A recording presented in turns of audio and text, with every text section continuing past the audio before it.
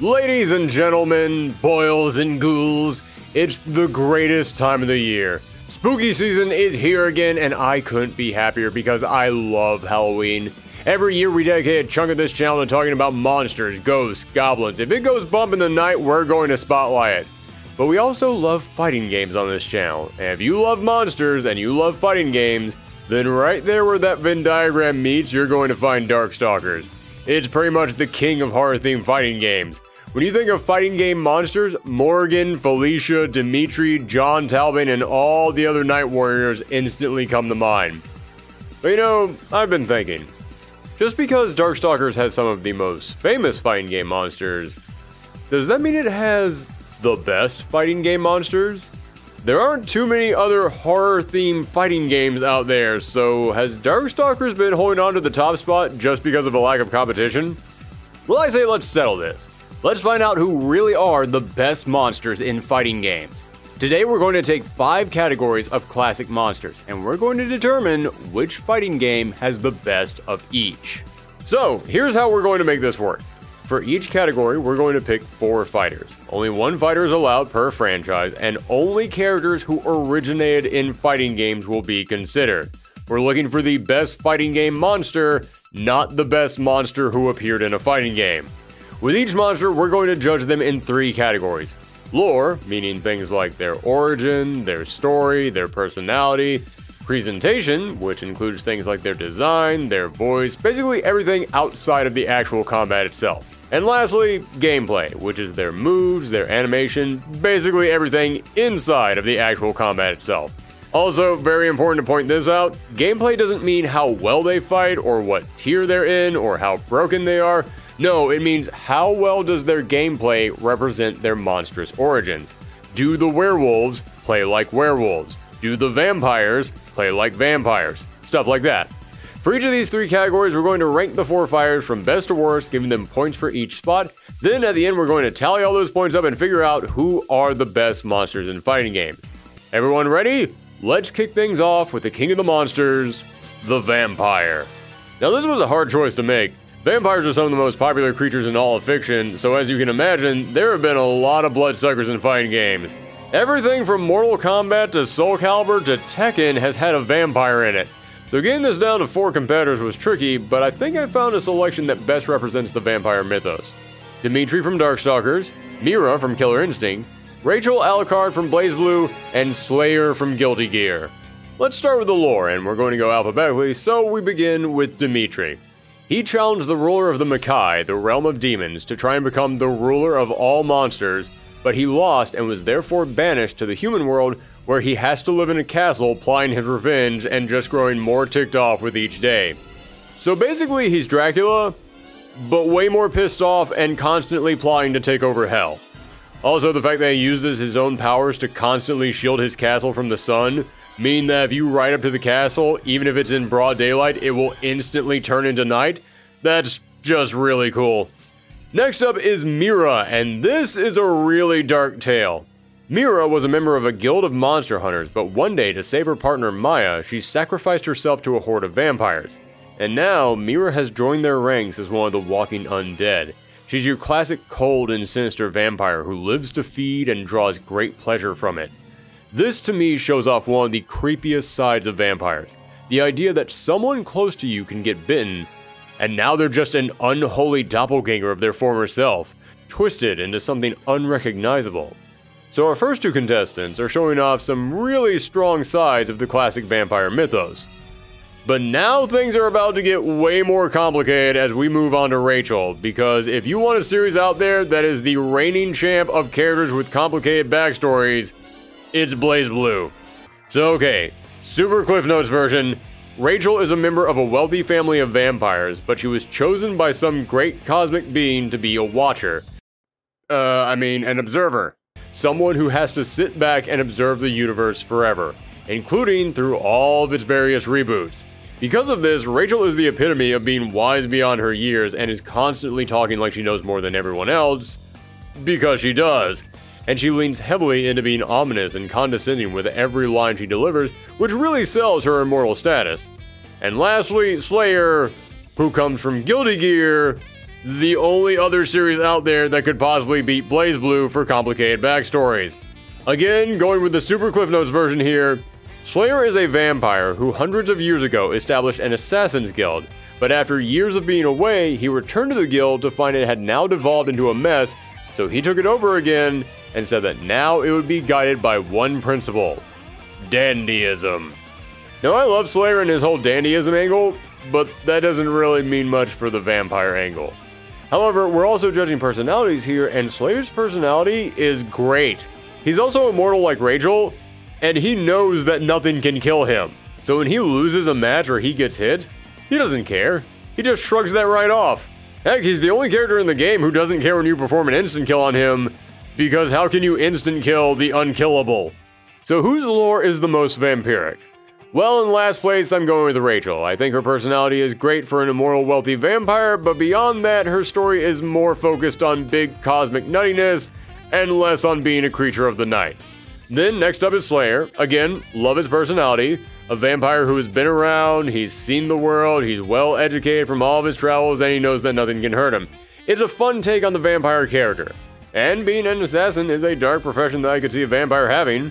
But now we get into the top two, and in second place, I'm going with Dimitri. As I said, he's the souped-up anime version of Dracula. They take everything about the Dracula mythos and then power it up to level 9,000. But I still have to declare Mira the winner.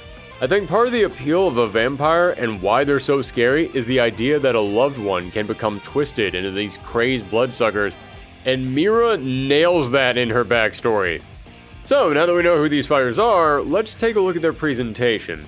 Again, we're going to start with Dimitri, who, as I said before, he's just Dracula. If you inflated Dracula with an air pump and then gave him Vegeta hair.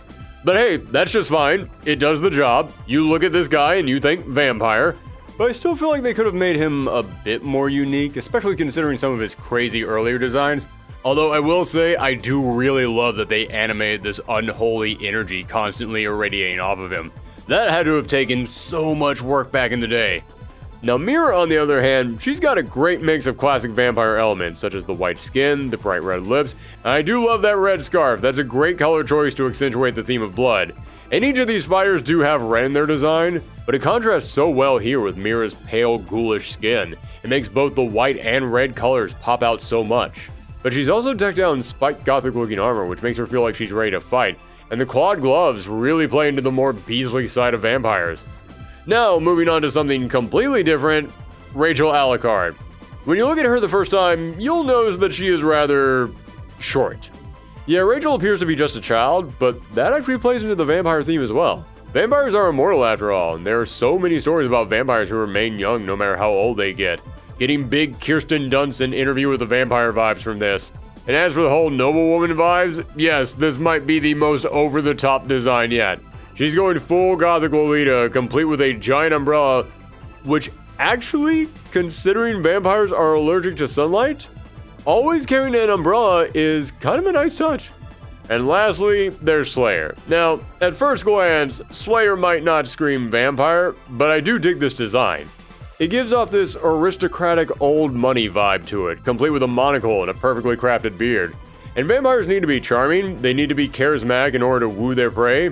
And Slayer looks like somebody who, if you met at a party, would charm the socks off you. He's the fighting game equivalent of the most interesting man in the world. But as I said earlier, presentation isn't just about their design. It also includes things such as their intro animations. And Slayer begins each fight by sucking the blood from his wife, who is just fine because she has her own crazy backstory that we are not going to get into. Point is, Slayer begins every single round by going full vampire. But we still have to pick a winner, and when you take everything into account, I'd say Dimitri is at the bottom. He's just a tad too basic. Rachel has the interesting immortal take on her design, and the umbrella is a smart addition, so she's up next. But for the winner, I think Mira's classic vampire coloring mixed with her armor that looks regal and elegant while leaning into the bestial nature of vampires makes her just barely squeak out a win over Slayer. And that brings us to their final challenge, the gameplay. Now, I would like to remind everyone, we are not talking about how good the characters are or how much people like to play as them, but how much their gameplay leans into their vampire nature. And to demonstrate what I'm talking about, we'll start with Slayer. Because this guy is beloved in Guilty Gear. He was great in Exarch. People want him back in Strive. Slayer is amazing to play as. But does he play like a vampire? Well, all of his moves have swarms of bats flying around, which is great. Even his block is a big bat smoke cloud. And he's got Bite, which powers him up. That's good stuff. And when he dashes, he vanishes in a cloud of bats. So yeah, he's got a lot of great vampire imagery. But as for the moves themselves, Slayer's specialty lies in his overwhelming strength, not necessarily in being a vampire. I mean, sure, vampires are strong, but I feel like most of his vampirism is sort of just flavor added on top of all of his crazy strong punches. Same kind of goes for Rachel. She summons out tons of stuff to fill up the screen, and this includes all kinds of dark, ghastly objects that have a real Halloween-y vibe. But not really a vampire-specific vibe. She actually feels a lot more like a witch to me than a vampire. Next is Mira, and when Mira was turned into a vampire, she was given gauntlets that allow her to fight with her own blood, which she can then turn into a liquid silver material. She can then manipulate that silver to turn into bats, scythes, and other gothic imagery. Now, you might be wondering, wait, but aren't vampires weak to silver?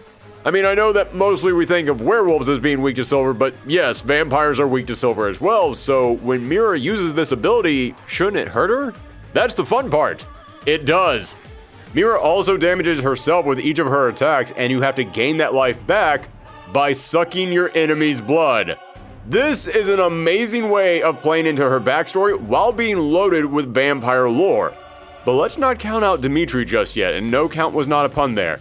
He's got fiery bat projectiles, a spin attack where he hits you with his cape that turns into wings, he can teleport, which is reminiscent of how vampires can turn into mist to travel around, he's got tons of moves that match classic vampire powers.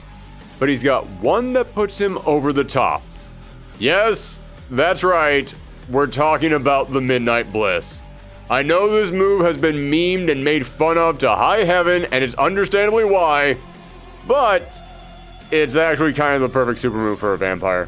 Because I mentioned that vampires are charismatic, but that's because they have hypnotic powers. And classically, male vampires manipulate women using their powers to court them, then they suck their blood and turn them into their slaves.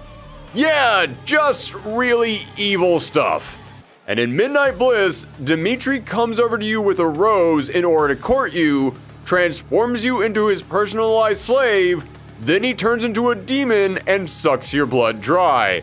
So not only does this fit the hypnotic power and the enslavement and the blood drinking, but this is also the only vampire on our list who we see actually turning into a beast, another classic vampire power. So in the end, I'd say Rachel comes in last, then Slayer, and then if we were just looking at special moves, I would put Mira at the top. But how unique Midnight Bliss is while playing into an entire scene from classic vampire literature just barely gets Dimitri in first place. But it doesn't get him in first place overall, because once we tally up all the votes, we see that Rachel comes in last with 4 points, then Slayer with 7, just barely beating him out is Dimitri with 8, and with 11 points, your winner and queen of the night, Mira. Your life, my plaything. Awesome victory! Now let's move on to the other big ruler of the night, the creature that stalks under the full moon, the werewolf. Now, werewolves aren't nearly as popular as vampires in fighting games, but I was still able to find 4 solid examples. John Talbane from Darkstalkers, Saberwolf from Killer Instinct, Valkenhayn R. Helsing from BlazBlue, and Hugo from Bloody Roar. Yes, I know he's not technically a werewolf, but I'm still counting it. So let's get to know our canine combatants by starting with their lore. Talbane was a man turned into a werewolf by the curse of his father, the Wolf Lord, metal name right there, but he used martial arts to learn to control the beast inside of him, and even eventually went on to fight and kill his darker half. Then Saberwolf was a wealthy aristocrat who one day discovered that his family used to belong to a clan of monster hunters, only for him to accidentally scratch himself on an old severed werewolf arm, giving him the curse. Now, okay, admittedly that's kind of a dumb way to get the curse, but from there, he spent years experimenting on himself to try and cure his condition, going full mad scientist, and I kinda dig that his backstory merges werewolves, Helsing-style monster hunters, and even a dash of Frankenstein. He's like the Universal Monsters starter pack. And speaking of Helsing, get ready for more BlazBlue cliff notes. because it's time for Valkenhayn R. Helsing. Valkenhayn was a werewolf who existed outside of reality, essentially meaning he's magic, and even though he was hired to kill the Alucard family, he went on to become their loyal butler. Which doesn't really feel like a point for Valkenhayn, it feels like I should more retroactively give a point to Rachel. But over the years, Valkenhayn would go from being a bloodthirsty and aggressive fighter to being a wise and calm older man, and would even become one of the 6 legendary heroes who saved the world from a giant rampaging beast. And lastly, Hugo belongs to a race known as zoanthropes who have the power to turn to human-animal hybrids. And after fighting to take down a corporation that was experimenting on zoanthropes, started up an organization designed to bring humans and its people together. Not a bad backstory, but it doesn't really have anything to do with werewolves, so... yeah, I don't think Hugo's gonna take this one. So Hugo is in last place, but after that I'd put Valkenhayn. He's got some interesting stuff in his origin, and he does work for a family of vampires, and often vampires are seen as controlling other monsters, especially werewolves, so I can give it a few points there. But if we're talking werewolf lore, you knew it was going to come down to Saberwolf or Talbane. And it's a tough call, because I love that Talbane's journey is to overcome his wolf curse, while Saberwolf is a tale about losing yourself to that curse. They kind of mirror each other perfectly. And when it comes to Saberwolf, he does have elements of other classic monsters in him, but rather than taking away from his wolf side, they actually kind of enhance it. But in the end, I think Talbane's martial arts side does add some originality to him, while creating a deeper story with how he had to overcome his curse, and setting him up perfectly for why he would be in a fighting game. So, the winner is Talbane. Next up, presentation, and you'd think there wouldn't be a lot of variety when it comes to werewolves, but as you can see, we've got 4 very different contenders here. Going from least to most complex, we got Saberwolf. Now, at first glance, he's your basic werewolf. He's just a big, burly canine. But I think they do a great job of conveying his more savage nature. This is definitely the most vicious of our 4 fighters, and the big snarling mouth and the hunched muscular back, it makes him look like a threat. Then you got Talbane, who is similar to Saberwolf, but he's also a martial artist, so his pants are classic martial arts attire, and he's got a more slender body to match his fighter's agility, and I've got to give him some extra points because his name is a reference to the father from the classic Wolfman film. That is a really cool little Easter egg. But now we get into the more interesting choices. Starting with Hugo, he's just a wolf in Hugo's clothes. Which I get is the point of Bloody Roar. The animal transformations in that game aren't seen as a curse, but more of a power fantasy. Which is totally fine. Transforming into a werewolf as a form of a power fantasy is a part of several interpretations. But now we come to Valkenhayn, and okay, this is a wild one. Because like Hugo, Valkenhayn has 2 forms, but his standard form is an old butler, while his werewolf side is an actual wolf. Yeah, he goes full-blown transformation. Not only is this original compared to the other characters, but I do love that you can still see some of his human side in his wolf form. Like the long silver hair running down his back, and the bow in his hair that still wraps around his tail. It's a great touch. So this is a rather hard choice, but I think in last place, and this one hurts to say, but I'm going to have to go with Saberwolf. Yes, I do love how savage he looks. They nailed that. But there isn't a lot beyond that. Then in third place is Hugo. I said that his design plays into the power fantasy side of being a werewolf, which admittedly makes him more teen wolf than werewolf, but Bloody Horror was aimed at a teenage audience, and I think a lot of younger and teen horror fans at some point have had that monster power fantasy about how being the monster could possibly be cool, and Hugo's design does speak to that. Then in second place, I'm going with Valkenhayn because while I think he's stylish in human form, and I do appreciate that he can also turn into his wolf form, despite the few hints of his human side in there, I still think his wolf form could be a little bit more interesting. But that leads us to the winner, John Talbane. He keeps the classic wolf design, and he does look plenty savage like Saberwolf, but you can also see the martial arts inspiration in there, which in a way, like Hugo, also speaks to the power fantasy. Now for the final test, gameplay. Starting with the winner of the last round, Talbane uses a nice combination of claw slashes and bites, as well as several moves that show off his martial arts training, which, as I pointed out, is important because that's how he's able to fight back against his wolf side. Then we got Valkenhayn, who is easily the most unique fighter on this list. I mentioned before that he can change from his human to wolf form, and both forms have completely different attacks, but even when he's in his human form, he's got several moves where his body partially transforms, a very nice touch and something that happens so quickly you might even miss it. And of course, we can't leave out his astral finish, where he slices you apart in front of a full moon. If there is any attack out there that just screams, I'm a werewolf, it's this. And speaking of characters who fight in both human and werewolf forms, Yugo. Although sadly, Yugo in wolf form uses about 90% of the same moves as his human form. So you don't really have a werewolf who fights like a werewolf, but instead a werewolf who fights like a boxer. Unlike Saberwolf, the one fighter on this list who goes full wolf. He is all about claws and slashes and bites, and he uses that wolf-like agility of his to get around his opponents and mix them up. And he even has one special where his claw slash is meant to resemble a full moon, making it the perfect special for a lycanthrope. So, I don't think it's any surprise to say Yugo is coming in last. But then, I'm shocked to find myself saying this, but I think Talbane is next. Again, the martial arts stuff is great for how it plays into his backstory. But I feel like even taking that into consideration, his martial art moves could resemble his werewolf nature a little bit more. Now for the final two spots, as cool as Valkenheim's gameplay is, I have to give the winning spot to Saberwolf. That's because every other character on this list has got some werewolf moves, but then they got some moves that are completely different.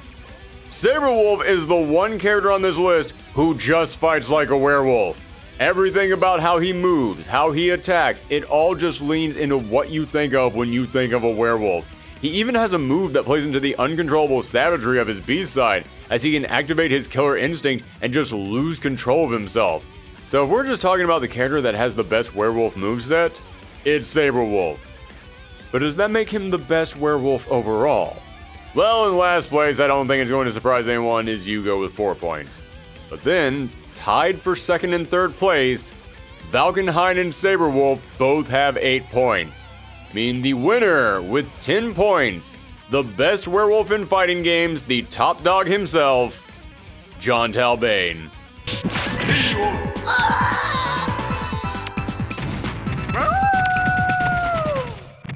Time for our next fighter, so how about we dig up everyone's favorite undead combatant, the zombie. In film and television, zombies are typically only dangerous in large numbers. You tend to think of them as a threat when they're taking over the entire world. However, fighting games are one-on-one battles. Unless it's King of Fighters. Or the Versus games. Listen, the majority of fighting games are one-on-one battles. So what exactly can you do with a zombie when you can't call up 100 of his friends? Well, as you'll soon see from our 4 contenders, quite a lot actually. From Darkstalkers, there's Lord Raptor, Spinal from Killer Instinct, Squiggly from Skullgirls, and lastly, a character who is so on the nose, there's no way I couldn't include him, Zombie Liu Kang from Mortal Kombat. Yeah, remember when they just straight up turned Liu Kang into a zombie? That was weird, but it's so perfect, how can I not include him? Starting with the lore, Lord Raptor was a famous Australian rock star who died in a plane crash, only to be resurrected by the demon Ozm to act as his personal assassin. However, Raptor, being an egotistical hothead jerk, decided, screw that, I want to be the Emperor of Hell. So he sucks up to Ozm's face, but then behind his back, he's constantly plotting to overthrow him. Then we got Spinal, who is kind of all over the place. He's been resurrected 3 different times for 3 different masters, so his story kind of changes around each time that he's introduced. But the one thing that ties all the different Spinal stories together is that he always used to be a mighty warrior 2,000 years ago, and he found peace in death. But then he was resurrected, and now he's just looking for a way to return to that peace. Zombies are meant to be a distortion of death. It's supposed to be a pained experience. So the idea that this zombie's goal is to return to death is actually pretty good motivation for a zombie. Now, Squiggly actually has a lot of lore behind her that ties pretty heavily into the world of Skullgirls. This is a game all about mob families fighting over a sacred artifact, and during one of these mob wars, the daughter of a family of opera singers, Sheena Contiero, better known as Squiggly, was killed. However, the Skullgirl has the power to resurrect the dead and enslave them, and Squiggly would have been brought back as a mindless servant for the Skullgirl if it wasn't for one thing. This is also a world full of parasites that grant incredible powers, and Squiggly's family had a very special parasite named Leviathan that bonded with her and kept her from being overtaken. I have to give Squiggly several positive points here, simply for the fact that her origin pretty firmly ties into multiple themes and aspects of the Skullgirls world. And then we come to Zombie Liu Kang, who is just Liu Kang, who was killed and then came back as a zombie. Yeah, that's pretty much it. What's that? I need to include more? Sure, I like a challenge. He was resurrected by Raiden after Raiden turned evil, but that plays more into Raiden's lore than zombie Liu Kang's lore. And Liu Kang, when he was alive, did have a lot of backstory, but we're just looking at the lore around his zombie self. And again, there isn't a whole lot here. He died, then Raiden brought him back, and now he's just a zombie.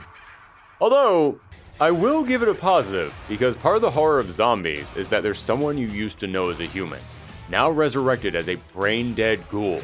So in a way, Zombie Liu Kang is actually one of the best zombies in fighting games because he's the only one on this list who we actually knew back when he was alive. So when you look at that rotting mug of his and you feel uneasy, yeah, that's the way you're supposed to feel when you look at a zombie. So yeah, they actually kind of nailed that aspect. He's still coming in last place though. However, when it comes to the first, second, and third spots, that's kind of difficult. These three are close and it's almost a three-way tie, but we're not doing ties here, so I do have to pick a winner.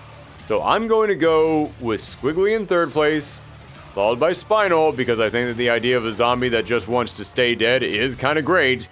And finally, Lord Raptor's personality and the idea of a self-centered death metal rocker now being dead and working for a devil while trying to Starscream his way into becoming the new Emperor of Hell.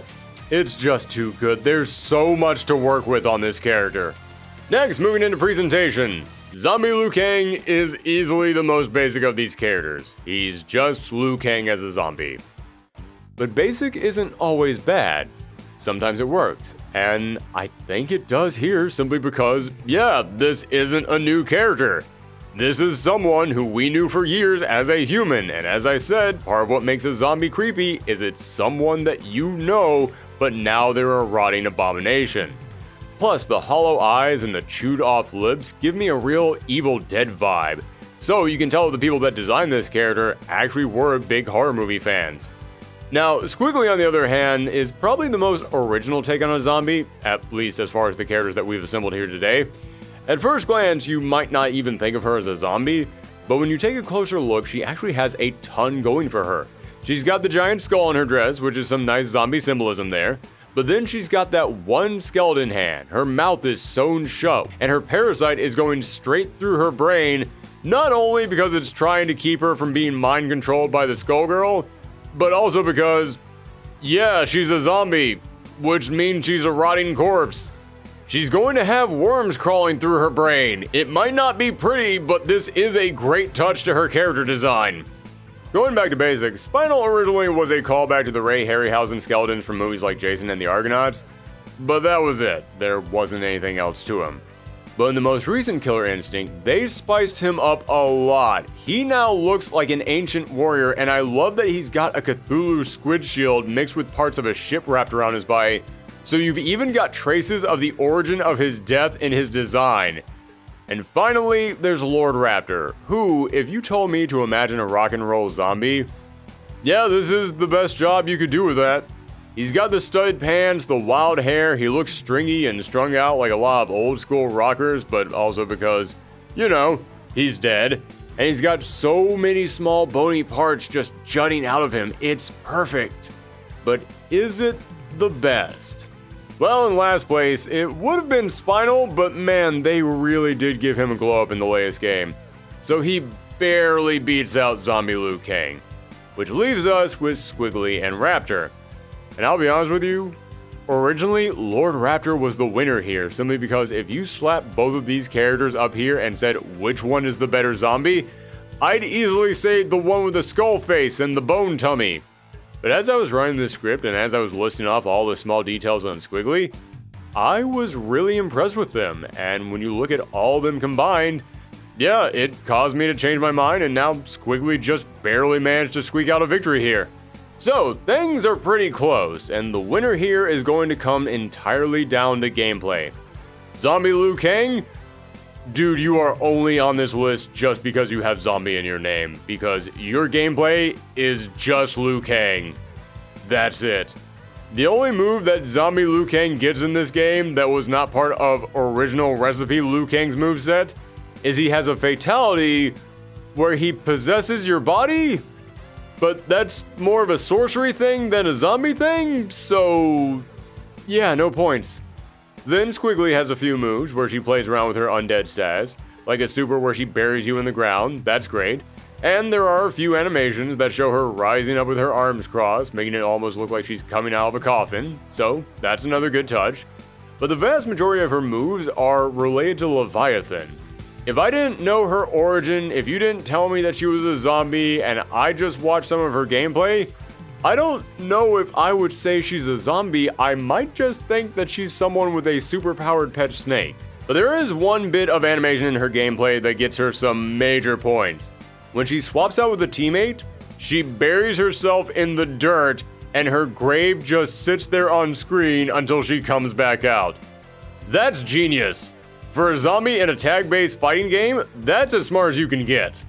Then for Spinal, he creates flaming green skulls around his head because Mortal Kombat has taught me that green is the color of undead spirits, and he can use them as projectiles which look really damn cool. He can also summon out skeleton arms to attack from the ground, and hey, a skeleton man who attacks with skeletons sounds good to me. Only problem is that just like Liu Kang, this feels a little bit more like sorcery or even a ghost type attack than a zombie attack. Zombies to me should lean further into manipulating their own bodies since they're resurrected corpses. That means that their body is just barely hanging on, so a zombie in a fighting game should take advantage of that, twisting and turning it in all kinds of directions. Which is where Lord Raptor shines. All of his moves are about distorting and contorting his body into different shapes and weapons. Even when he pulls out a weapon, it's a weapon made out of his own body parts. And I also have to point this out, Lord Raptor's moveset is gorgeous. There is so much going on with this animation. There is so much that they do with these sprites to give each of his moves so much life. Okay, I'll admit, that time the pun was intended. So when it comes to gameplay, Liu Kang is in last, Raptor is in first. But second and third place are hard to pick. Spinal definitely has more undead-themed attacks, but the few attacks that Squiggly does have, combined with the insane amount of detail in all of her moves that lean into the zombie element, yeah, I gotta put her ahead. Which means our final ranking for the best fighting game zombie goes Zombie Liu Kang at 3 points, then Spinal at 7 points, followed by Squiggly in second place at 9 points, and then at first place, Lord Raptor cranks it up to 11 points, making him the best zombie in fighting games.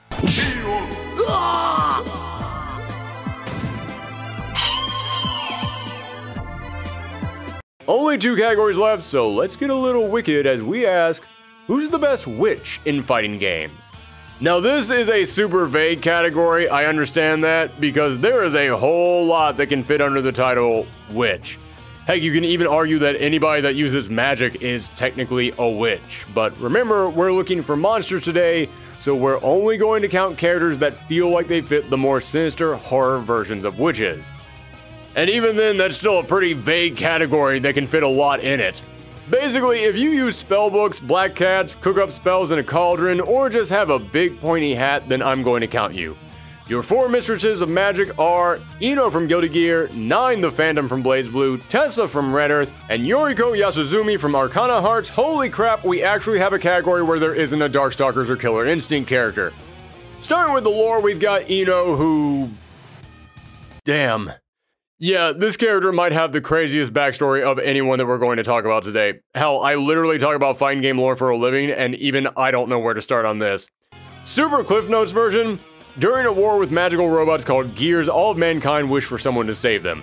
A dimension made entirely of magic called the Backyard took these wishes and turned them into a magical focal point. Then it bonded that focal point with a girl that it plucked out of the past.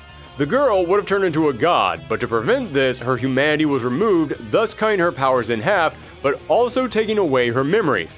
So, the end result was a super powerful magical rock star witch. She's super cruel, malicious, and has the filthiest mouth of any video game character.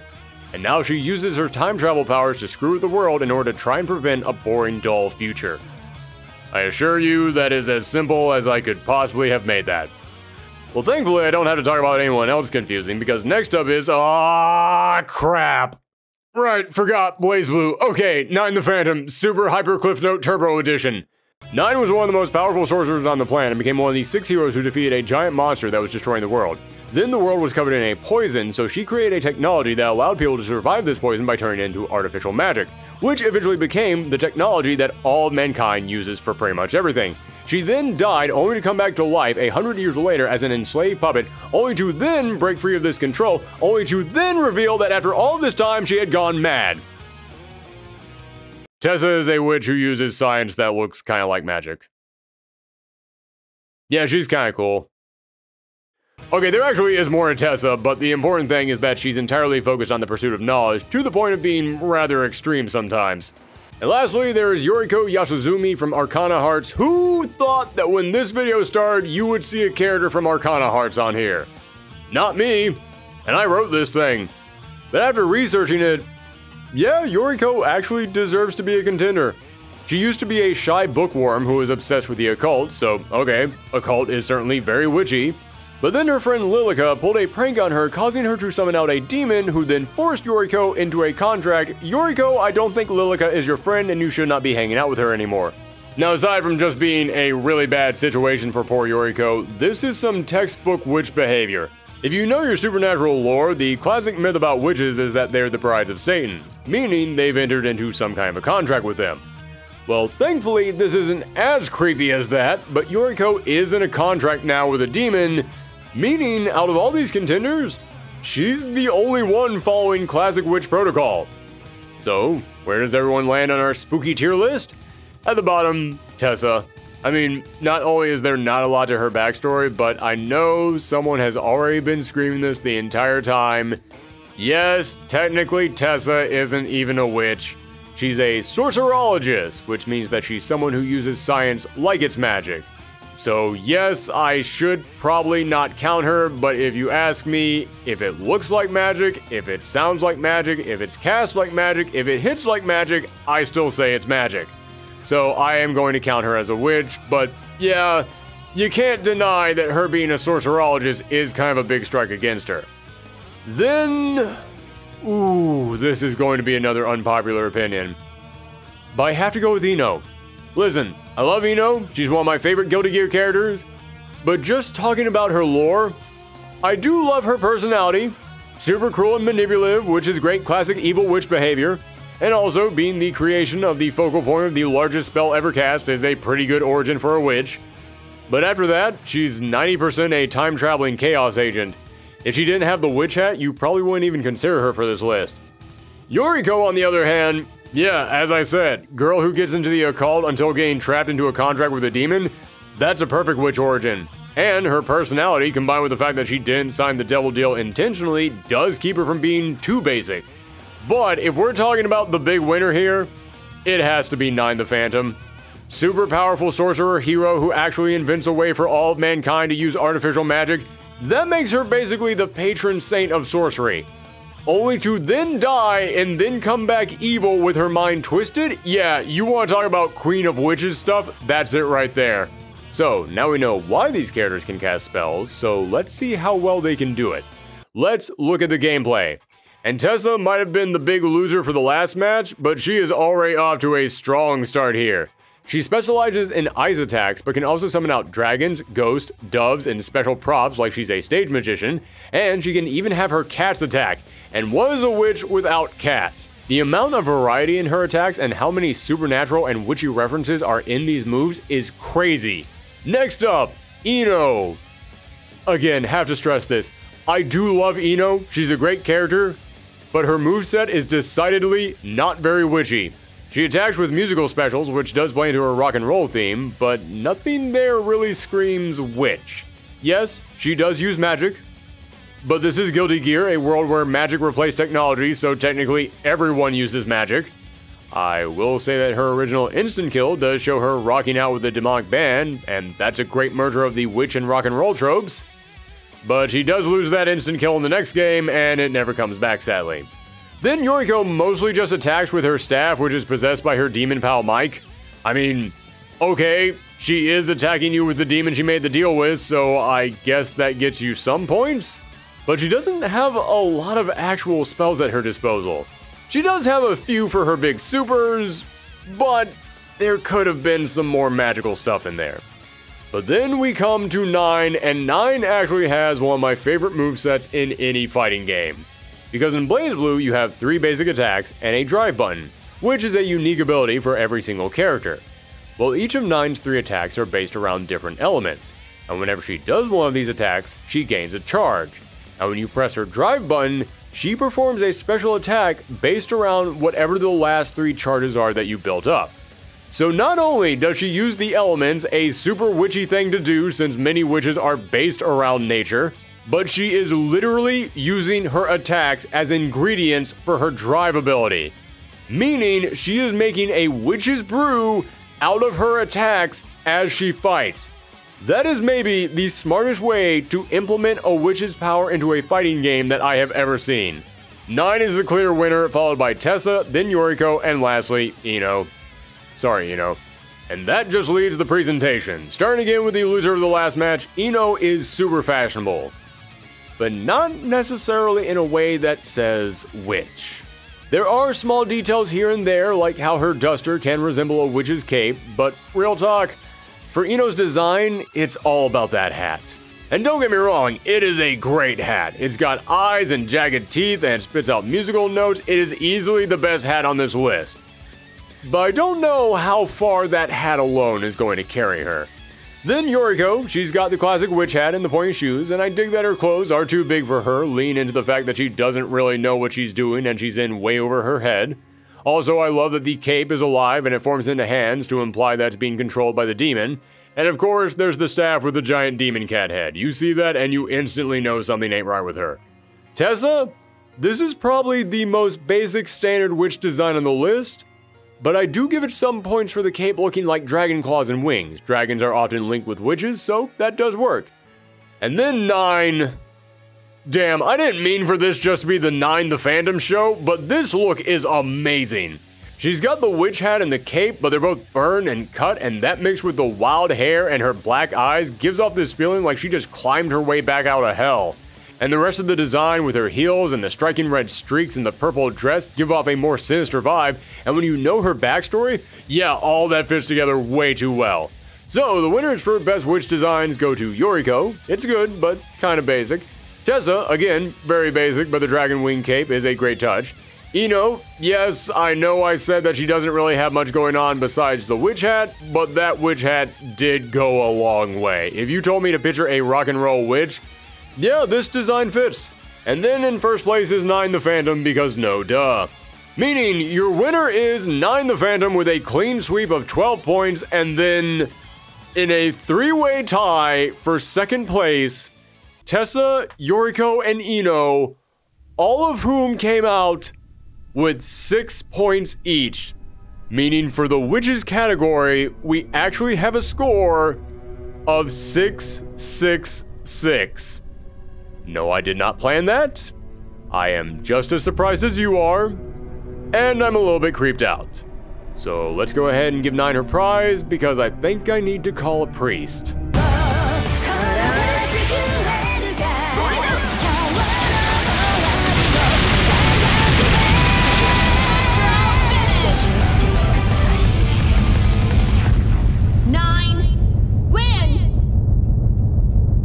And that brings us to our final category, the most ancient of monsters, the most primal of man's fears, Ghost. Again, another tough category. This might be second only to vampires for monster types with the most representation. There were some strong spirits who sadly couldn't make the cut. And for all the sticklers out there, I'll go ahead and warn you, I'm counting cursed artifacts and spirits as ghosts, so don't get all, well, actually on me about this. We all know what I mean when I say ghost. If you would have a page dedicated to you in the Tobin Spirit Guide, you count. So let's go ahead and summon up our 4 contestants: Bishamon from Darkstalkers, Hisako from Killer Instinct, Kusarigito from Samurai Showdown, and Zappa from Guilty Gear. Starting with the lore, and thankfully after the witches, this one is going to be much simpler. Bishamon was a man who bought a cursed set of armor and a sword, which slowly drove him insane until it consumed him. Hisako lived 400 years ago, and when her father was killed by invading soldiers, she picked up her weapon and took revenge on the killers. A shrine was erected to her, but when the evil company Ultratech destroyed her shrine, she came back as an Onryo with a grudge and looking for revenge once again. Kusarigito was once a kind man who unfortunately was put into a situation where he was forced to commit cannibalism, and sadly this sin didn't save his life for long. And when he died, he was transformed into a Gaki, a hungry ghost.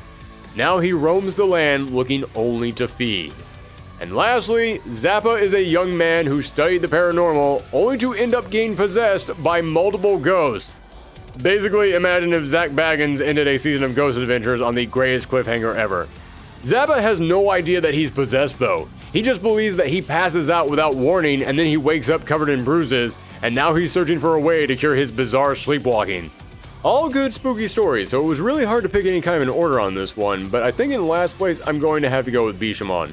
The story of him slowly being driven mad by the cursed armor is creepy, but I just felt like all the other stories had a little bit more to it.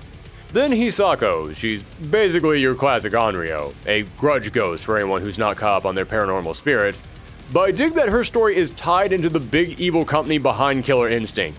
The fact that she's a grudge ghost, whose grudge is specifically against Ultratech, is a nice blend of the ghost myth and the game's story. In second place, Kusarigito.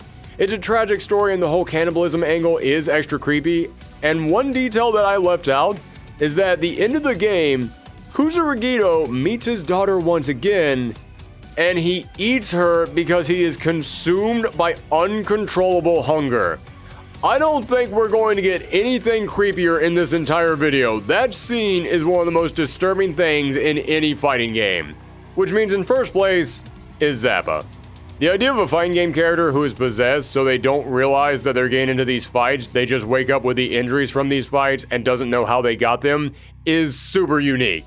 And Zappa is a good dude, you feel so bad for him being possessed, but at the same time, the fact that a paranormal investigator is possessed by multiple ghosts and doesn't realize it is a great bit of dark humor. But what gets him up to the number 1 spot is, well, simply it's unfair. The other 3 contenders are 1 ghost each. Zappa is possessed by multiple ghosts, and each of them have a little bit of lore behind them. In the end, it's kinda just a numbers game. On to presentation, and for this one, I just want to remind everyone, presentation does not apply to their moveset. Had to point that out again because the line between presentation and moveset really starts to blur on some of these. Bishamon. He's good for what he is. He's a cursed suit of armor with a monster face on his belly, and he's got a big, twisted, angry, vengeful face. This is exactly what a man in a cursed suit of armor would look like. Hisako. She's the grudge ghost. She's the ring girl. But I dig the contrast between her pale skin and her red kimono, which you could say is meant to reflect all the people that she murdered in life. And I love that her body is constantly twitching and flickering like she doesn't quite exist within our world. And as I said earlier, the intro and victory animation does count for presentation, and the fact that she actually gives you a jump scare before your match, oh, that's perfect. Then we go to Kusarigito, who is certainly creepy. I mean, you see that thing and you just start praying to every deity that you can think of. And the giant smiling face is so disturbing and great for a ghost that's obsessed with eating. And lastly, Zappa. What the hell is Zappa wearing? Listen, whether you think he looks good or not, that's not ghost attire. That's a JoJo character. Although again, we are counting the intro animations, and the animation on Zappa getting possessed and his body cracking apart. Yeah, okay, that's pretty good. But not good enough to save him from the bottom of this list. Zappa, I'm sorry, but that outfit just does not say ghost in any way, shape, or form. I did consider counting the individual designs of each of the ghosts that are possessing him, and that would have given him some more points, but in the end, I decided that since they only come out during the match, I'm going to count that as gameplay. Then Bishamon. This look is good, but it doesn't quite go far beyond just being good. Then Kusarigito. Super creepy, super freaky, but I feel like they could have done maybe one more thing with it. I feel like it's just missing that certain special thing. And in first place, Hisako. This perfectly captures the Onryo design while still giving it colors that pop, and I love the pose, that look of being so withered and twisted that she has to lean on her naginata at all times just to stand up, along with how she's constantly distorting as she just exists within this world. I feel like any other game that tried to put an Onryo into their cast would have just gone, yeah, long-haired gray girl. But Hisako does so much with this idea. So, the scores are now tightening up, which means that the final round will decide it all. The gameplay. Starting again with the last round's loser, Zappa is about to turn things all around in this matchup because he is wall-to-wall nightmare fuel. I already mentioned that in his intro animation, he does crack his body apart when he becomes possessed, and he doesn't go back to normal when the match begins. Throughout the entire fight, he is walking around with his body twisted and distorted. It's like he's doing the exorcism crab walk throughout the entire match. Then each of his normals involve ghosts popping out and attacking you, whether it be springing from his body or mutating him into something horrific. For his specials, he can summon out various ghosts to assist him, whether it be a pack of 3 straight-jacket ghosts, a shadowy dog, a haunted sword, or a demon of lightning. And as for his instant kill, he just flat out makes you watch the ring tape. He may be up first, but Zappa is already going to be tough to beat. Bishamon's gameplay largely leans into his Samurai Ronin armor, as most of his moves come from his sword, but he can still summon out spirits to stun the opponent, grab you with a giant ghost hand, and even create multiple ghost spirits to chop you down. Great stuff for a spooky haunted armor. Then we go to Kusurigito, who does have a few ghostly specials, but Samsho is a weapon-based fighting game. So, what's Kusurigito's weapon? His own sharpened bone on an arm that he has already eaten the flesh off of.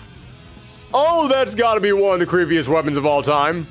And we have to mention his finishing move, where he picks you up, slams you off screen, and then proceeds to eat you.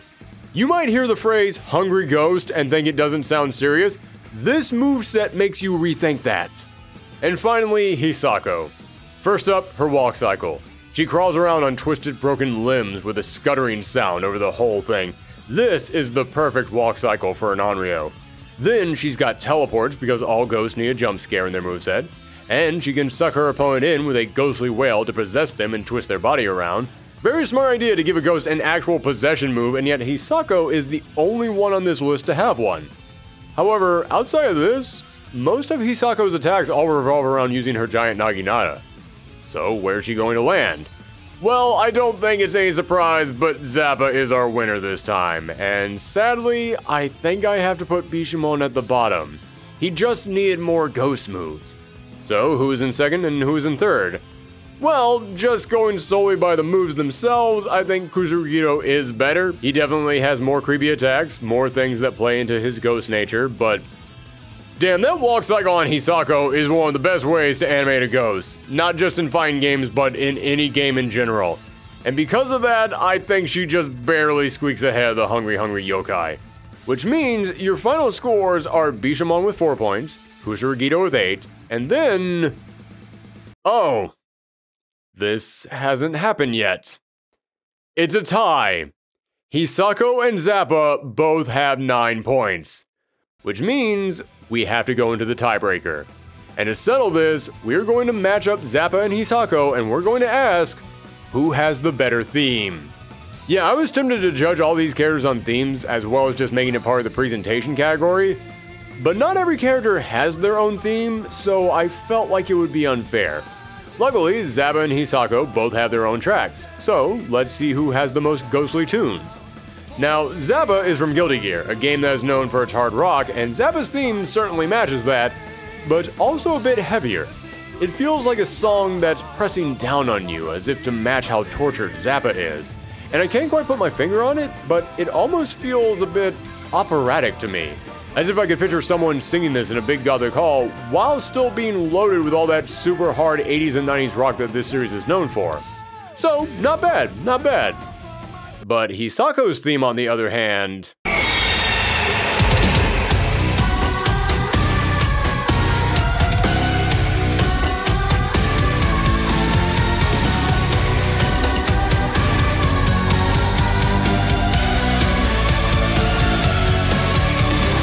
yeah, this isn't just the better of these two themes, this is arguably the best spooky theme in any fighting game.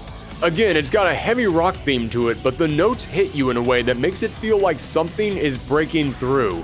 Like you can feel the lights flickering and the walls cracking around you as Hisako makes her way into the land of the living. Then there's the chanting that gives off a ritualistic aura, and at one point it all fades away, and the music just becomes a woman crying and children singing, and that's just horror movie sounds 101 right there. Even if you don't play Killer Instinct, even if you don't play fighting games at all, this is just an amazing song to put on to get you into the Halloween spirit. So now that we've listened to these, we can declare our winner and say that the ghost with the most is Hisako. Supreme victory! And there you have it, folks. We set out to see if Darkstalkers did indeed have the best monsters in fighting games, and in the end, they did have a solid chunk of contenders. But we also saw that Killer Instinct has plenty of worthy combat creatures. And even Skullgirls, BlazBlue, Guilty Gear, and more could step up. So what I'm saying is that if you're like me and you love Darkstalkers and you miss having a whole game full of fighting monsters, then go out there and explore. There's plenty of games with rosters full of grappling ghouls and brawling beasts to suit your taste. But now that we've tallied up all of my votes and you see how I feel about all this, let me know your thoughts. Do you agree with my decisions? Do you think I missed some contenders who should have been on this list? Would you like us to do this again? I'm not even talking about another monsters list next Halloween.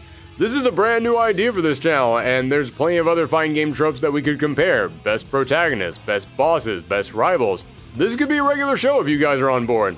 Let me know all that and more in the comments down below or on Twitter at ThorgiesArcade. Thank you again for tuning in, everyone. Stay safe out there, and happy Halloween.